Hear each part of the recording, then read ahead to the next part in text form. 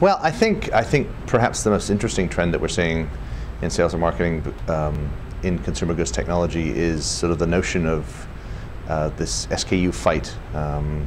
We've talked a little bit about it in the research, where manufacturers, I think, over the last decade have done a generally poor job of managing SKUs in the marketplace. And retailers are generally pretty frustrated and are looking at ways to reduce SKUs, manage category complexity. And I think what we've found is that absent manufacturers really finding a way to control the SKUs, the retailers are going to start to do that for them. And I think that is probably a place that, from a collaborative perspective, we don't want to get to.